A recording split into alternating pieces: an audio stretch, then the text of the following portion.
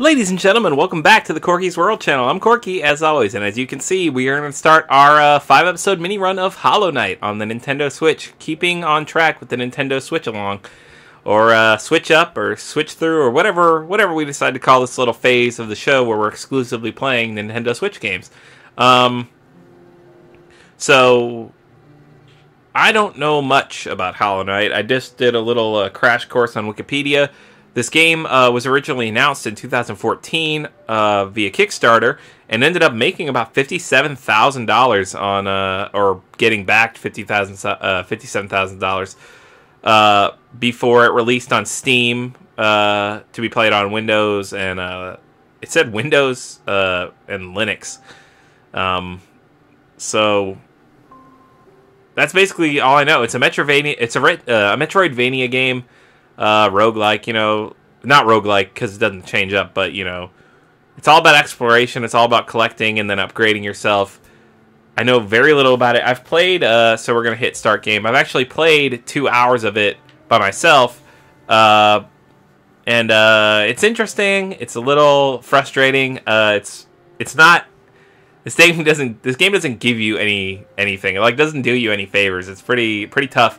And people like that sort of game, so maybe that's why this was so popular. And when it got released on Switch recently, it immediately jumped to one of the best sellers on the Switch. So that being said, we're going to start a new game and dive right in.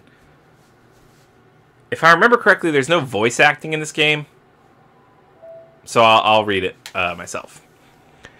In wilds beyond, they speak your name with reverence and regret. For none could tame our savage souls, yet you the challenge met. Under palest watch you taught, we changed, base instincts were redeemed. A world you gave to bug and beast, as they had never dreamed. From Elegy for Hollownest by Monomon the Teacher.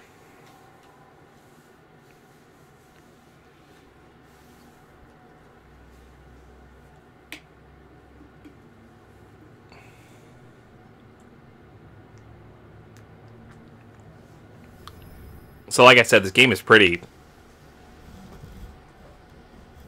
As I touch the mic, this game is pretty fucking difficult, but it does have a really creepy yet calm, peaceful attitude and vibe to it.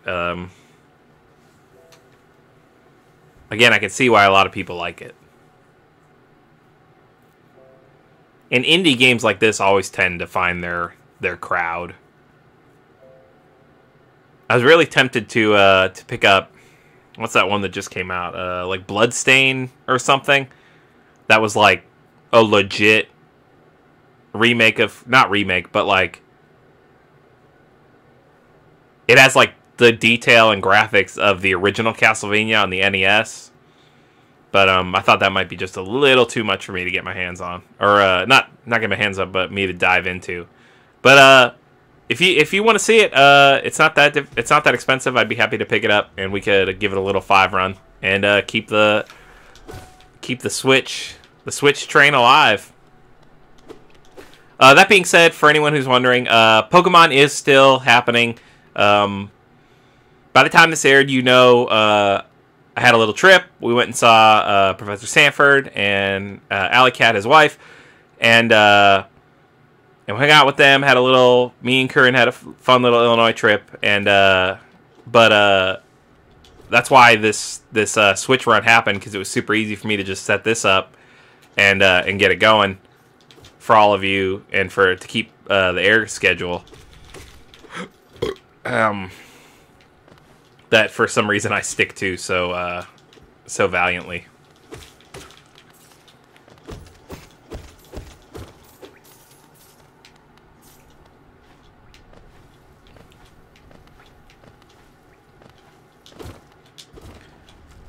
If anything, higher beings, these words are for you alone. Your great strength marks you against us. Focus your soul, and you shall achieve feats of which others can only dream. Collect soul by striking enemies. Once enough soul is collected, hold A to focus, soul, and heal. So that's how you do that. I wish I hadn't done it just there because it was a waste, but Oh! I'm such a fucking goon. So now I can use it. Wow.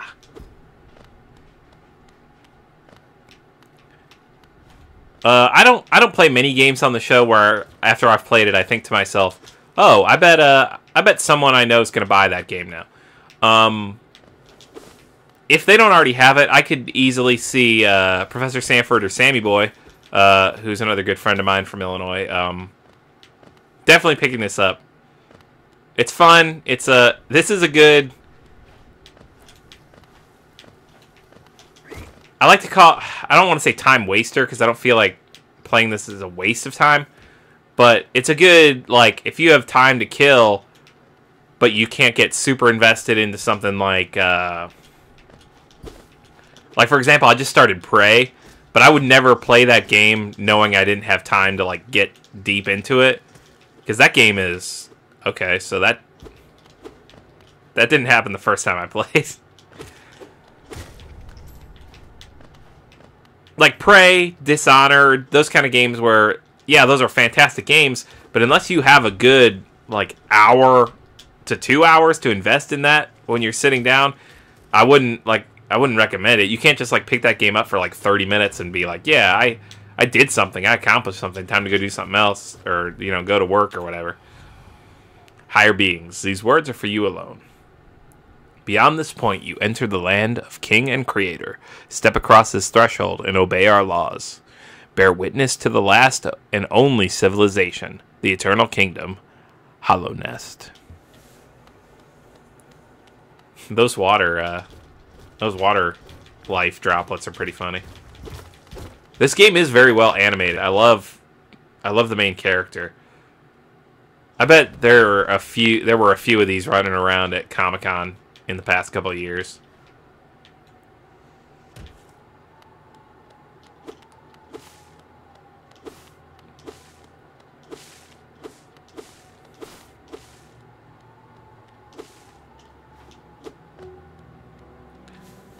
Dirtmouth, the fading town.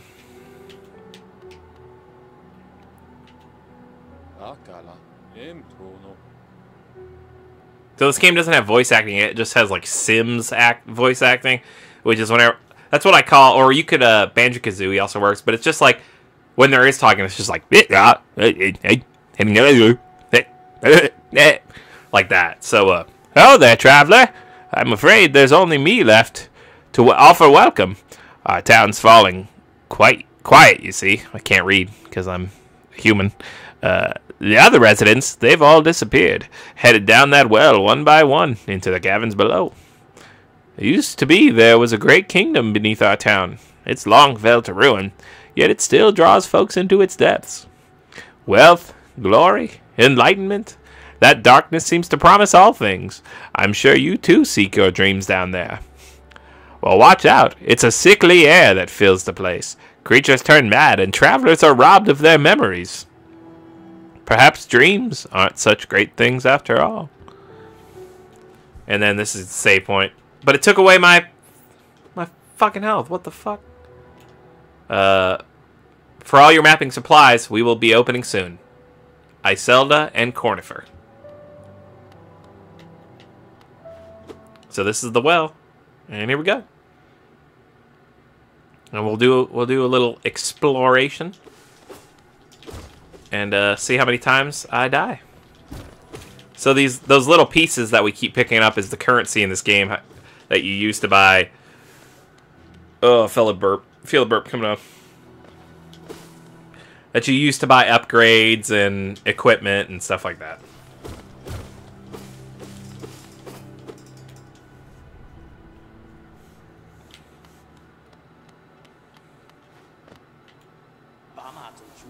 Hello there. How delightful to meet another traveler on these forgotten roads. You're a short one, but you've a strong look about you. I'm Quirrell. I have something of an obsession with uncharted places. This ancient kingdom holds many fascinating mysteries, and one of the most intriguing of them is standing right before us. A great stone egg, lying in the corpse of an ancient kingdom. And this egg? Is it warm? It certainly gives off a unique air. Can it be opened? There are strange marks all over it. I do so love a mystery, And who knows what other marvels lie even deeper below us. And with the introduction of Quirrell, we will call this episode. So, guys, thanks so much for tuning in. Thanks for liking, commenting, subscribing if you did. You don't usually recross characters in this game, so there's a handful I saw. So I'll try and keep the voices in my head all straightened out. But, guys, we will play for another couple episodes, and then we will leave this at a continue as well, probably. But, guys, always remember to be good to yourself, be good to each other. And me and Hollow Knight will see you in the next episode. Later days.